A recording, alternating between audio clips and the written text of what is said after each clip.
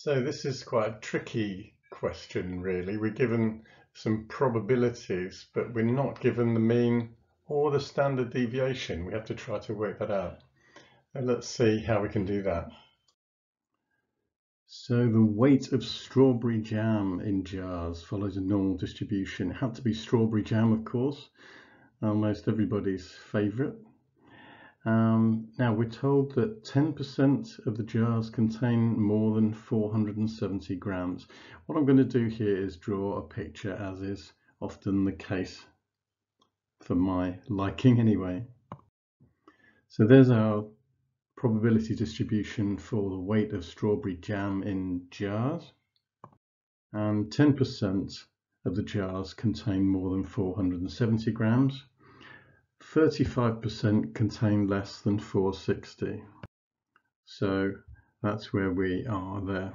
Now we don't know what the mean and the standard deviation are.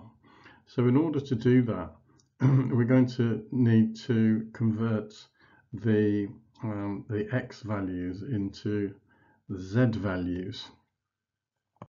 And the reason we need to do that is we're going to use this formula z equals x minus mu over sigma. That's basically how the standardized normal distribution is defined. And rearranging that, I can convert that into a slightly easier form to work with, which is x equals z sigma plus mu. So in order to use that formula, I need to know what the z figures are that go with each of these x figures. We've got the two x figures. We need to know what the z figures are. So to find the z figures, we're going to use the inverse normal. We're using the inverse normal because we've been given probabilities. And we're going to use the inverse normal with mean 0 and standard deviation of 1. And that will give us the standardized normal distribution figures, the z figures.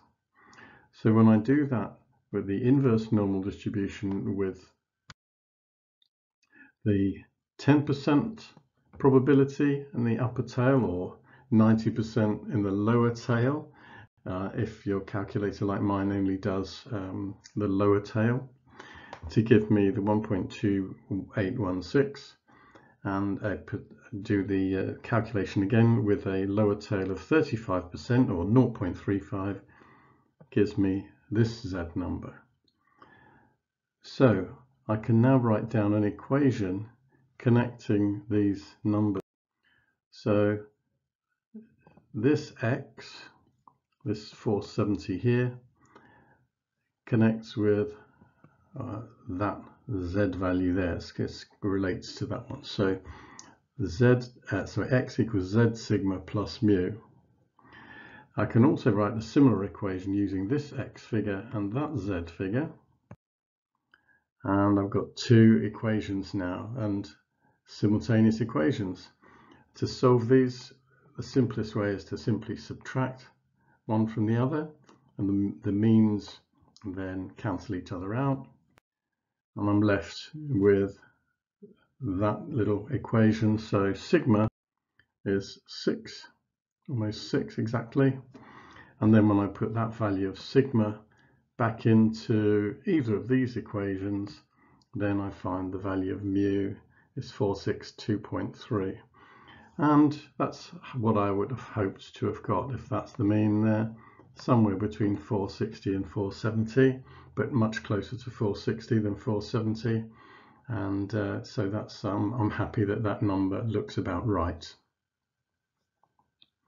So we've done we found the mean and standard deviation of the weights of jars in the jam, weights of jam in the jar.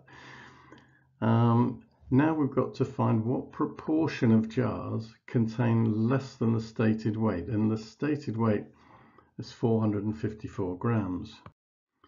So that's using the calculator with a lower figure of, let's say, minus 10,000, or you could just put 0, probably it would be exactly the same answer.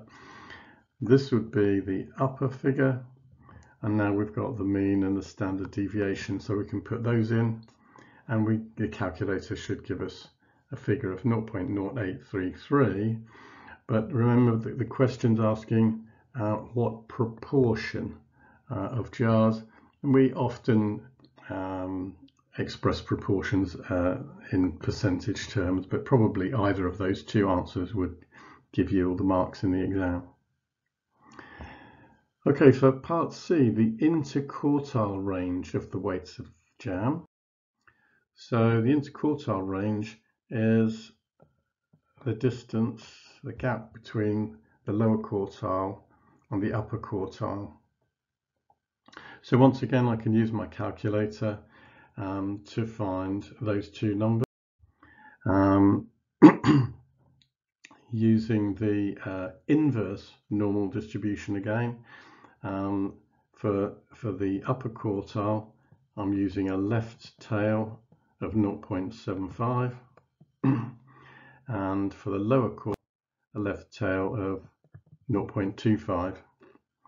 And so the interquartile range is the difference between these two numbers, which is around about 8 grams. Okay, so there we are.